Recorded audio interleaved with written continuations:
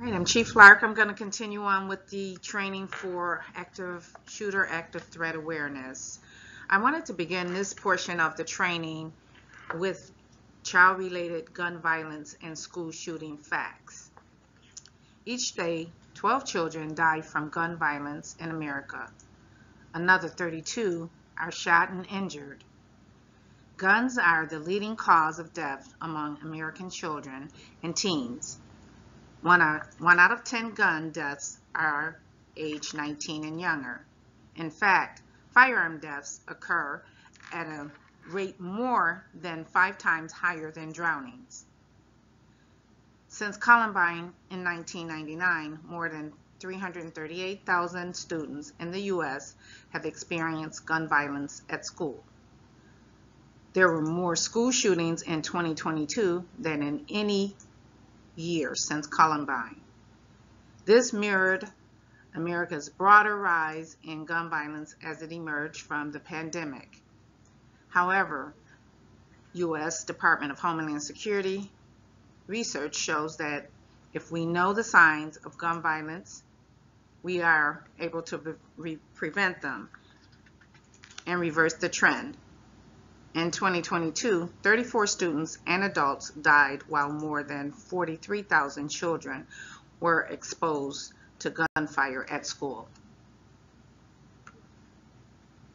Facts about how to stop school shootings and other violence. An estimated 4.6 million American children live in a home where at least one gun is kept, loaded, and unlocked. These improperly stored weapons have contributed to school shootings, suicides, and the deaths of family members, including infants and toddlers.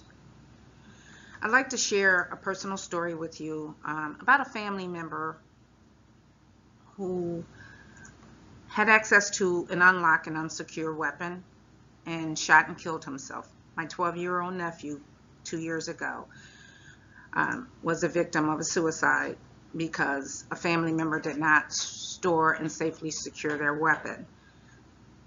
And we only learn about tragedies, and I'm sharing this with you to maybe help prevent other tragedies from happening. And I'm sure many of you have experienced or could share some stories about similar incidents in your families. But we'll move on. Nearly half of all parents with a weapon in the home wrongly believe their children don't know where a gun is stored. Safe storage of firearms prevent tragedies. In 4 out of 5 school shootings, at least one other person had knowledge of the attacker's plan but failed to report it. In a comprehensive school shooting study, the Secret Service and Department of Education found that 93% of school shooters planned the attack in advance. When people see the signs and get help, we can end school shootings. Almost all mass school shooters share threatening or concerning messages or images. More than 75% raised concern from others prior to the attacks. Bystanders saw warning signs in most documented active shooter cases. Truly, you can prevent school shootings when you know the signs. Facts about how gun violence impacts America's most vulnerable. Desperately and disproportionately impacted children and adults face higher risk of being victimized by gun violence. Despite economic factors, gender, racial, mental health conditions, or sexual orientation, everyone has the right to be safe in their classroom and communities. Children living in poverty, urban or rural, are more likely to die due to gun violence than their more affluent peers. About 1 out of 5 gay and lesbian youth have been threatened or injured with a weapon on school property. Black youth are 4 times more likely to be killed with guns than their white peers. Children of color are far more likely to experience campus gun violence. It's more than twice as much for Hispanic students and over 3 times as much for Black students. The majority of individuals with diagnosed mental illness do not engage in violence against others. Lastly, it must be remembered that 90% of teenagers killed in an act of violence were girls. In the next section of training, we're going to talk about the Buffalo Public Schools Safety and Security Reunification process.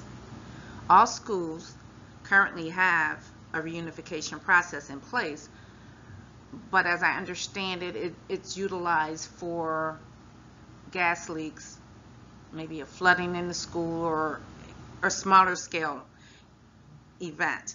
This reunification process that we're going to talk about is for an active shooter event or a major critical incident within the school, and it also involves police and fire, emergency medical personnel, with the Buffalo Public Schools working in conjunction with those partners.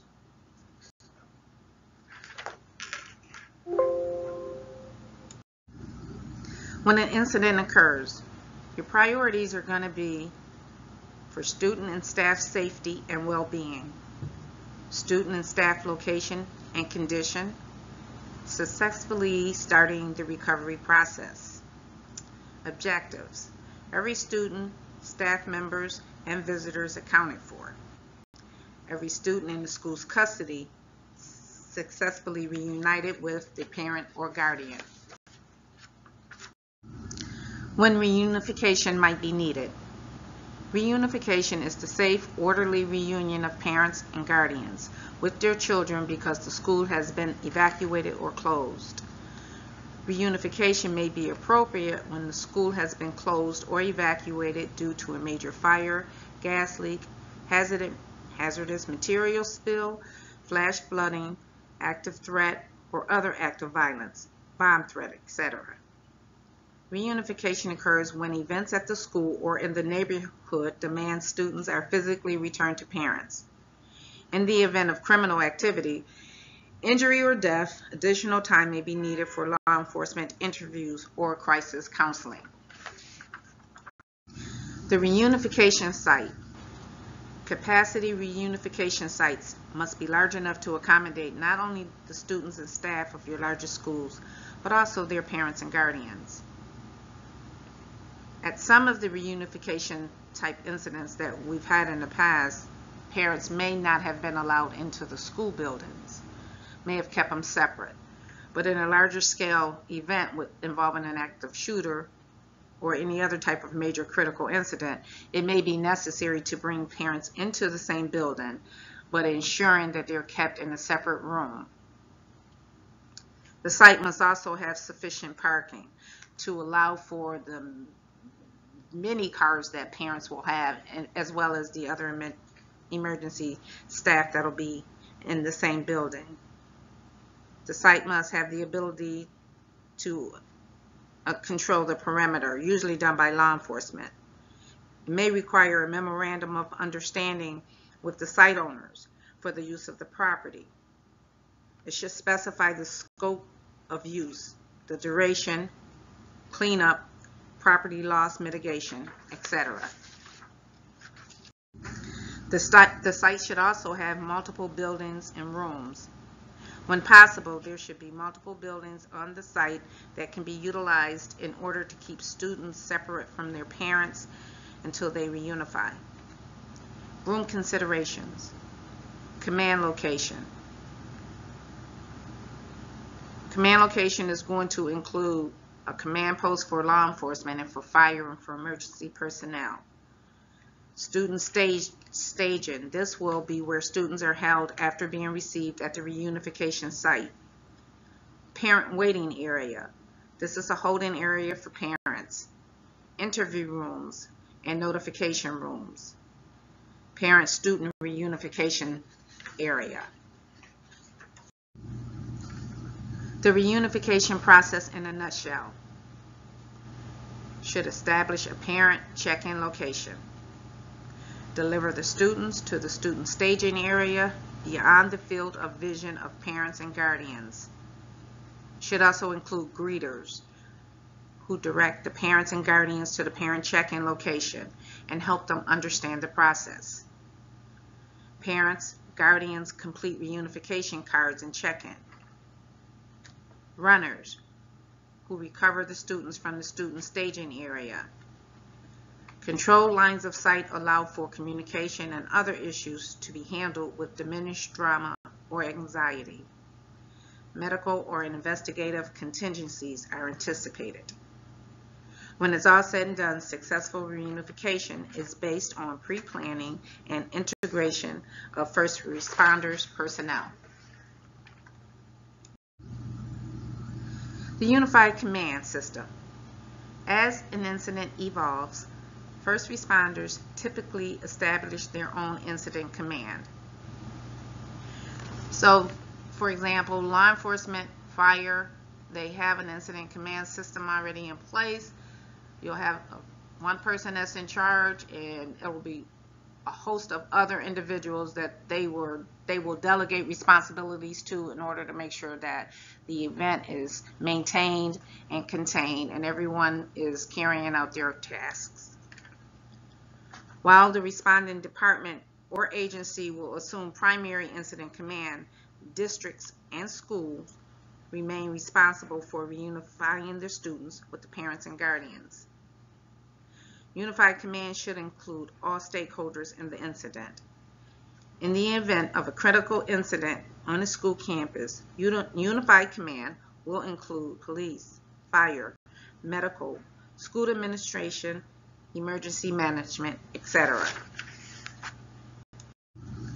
Reunification team mobilization. The reunification team will be mobilized once the site has been identified. The reunification kit containing all required signage, forms, tablets, supplies, etc. will be delivered to the reunification site.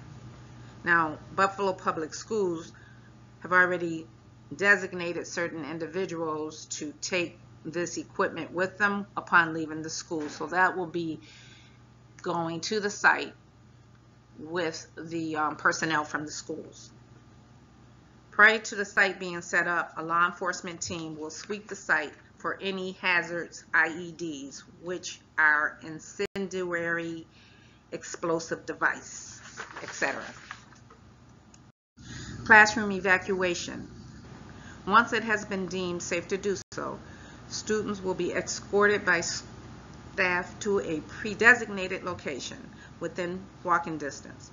It may not be within walking distance, and they may need to be transported via bus.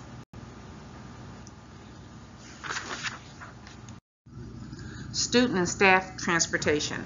The transportation department is responsible for arranging transportation to get the students and any staff to the designated reunification site.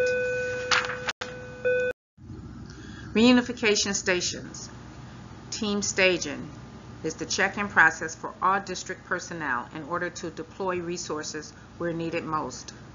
Parent parking. Parent check-in is the first contact with parents as they arrive at reunification. Greeters will meet with parents and staff who will check them in by completing a form or electronic sign-in. Student assembly staging area, where student staff will wait. Parent waiting area. Parent-student reunification is a separate area where students and parents will be brought in to reunify and complete the checkout process. Victim assistance group. Mental health counselors and victim advocates will begin the recovery process and make parent notifications. Missing persons liaison. School liaisons to work with investigators in identifying and locating students that have either self-evacuated or been transported to hospitals, or victims still in the school. Other resources needed. Transportation, traffic control, message boards, public information officer, uniformed security personnel, child welfare, health department, counselors, medical, investigative contingencies. This is a photo of the Incident Command Organization chart just to give you an idea of the layout and the structure of an incident command system. And the goal of all of this hard work that everyone puts in is to be successful in the reunification process. Best practices and lessons learned from others. Parent and guardian notification is a priority. Proper outer perimeter is impacted school. 5-mile radius is recommended. Law enforcement takes care of this. Constant communication with all stakeholders. The public information officers should be engaged and should be putting out regularly scheduled updates as often as possible. Change of role of the principal as the school's incident commander. Utilize sites other than another school. Primary, secondary, and third assignments for each role. In the event someone's not there on the day of an event, active shooter event, you have a second person and a third person as a backup. You have a district team and you exercise drills and training and debrief after the drills and trainings to improve any flaws that you recognize. Parent letter that sets expectations and account for special needs students. Have time of day contingencies. Controlled area and security sweeps done by law enforcement. Have reunification kits available. Unified command system will be utilized. Exercise control lines of sight to allow for communication and other issues to be handled without diminished drama or anxiety. Utilize technology, Wi-Fi access. Effective procedures, school critical incidents response checklists followed, and plan for custodial issues. Make sure that any parent picking up a child has proper ID, and that if necessary, whenever possible, you can confirm any custodial issues so as not to release children to parents who are in guardians that they are not supposed to be released to. And plan for Murphy. Things will go wrong, just know it and just do the best that you can to prepare for it, and utilize the MAP checklist, which will be covered in the next slide. The MAP checklist includes the evacuation routes, the incident command post locations, incoming district responder routes. What this means is when you have a critical incident, you have a command post. You're going to have police personnel coming into the route, into the area. You're going to have fire coming into the area. You're going to have medical personnel coming in, and you're also going to have egress for those vehicles. It may be necessary, obviously, for medical personnel to get victims out of the area and get to local hospitals. You'll have parents coming in and out. That's all going to be included in this whole staging area, which could be very large. You have a landing zone. You need an area for the media to be gathered, and they need to be contained in that specific area. Again, police will be taking care of designating that area and ensuring that media stays in that space.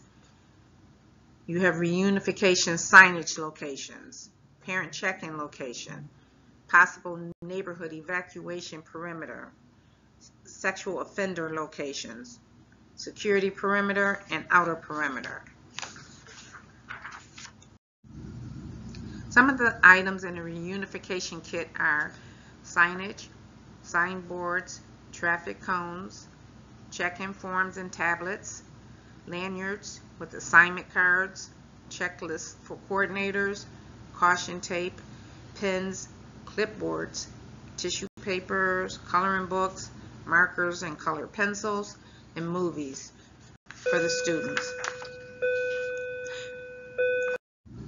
This is an example of a parent letter.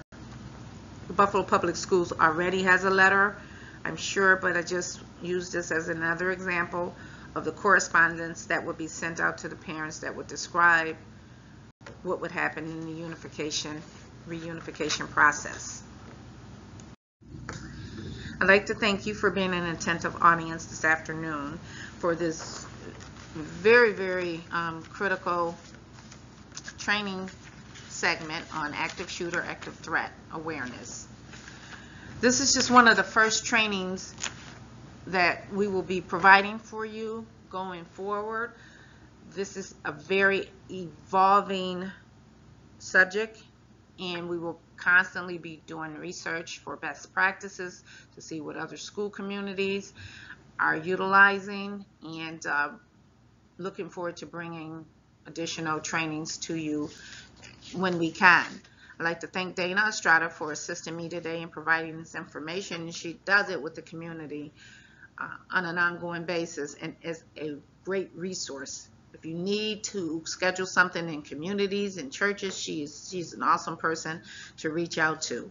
I've provided my contact information, Executive Director Fred Wagstaff, who assists me in security, as well as Aaron Young, who's the Chief of School Resource Officers in the Buffalo Police Department. We are going to be partnering with the Buffalo Police Department, the Fire Department, to provide drills, safety drills on active shooters, so stay tuned for more information and much more training in the days to come. Thank you.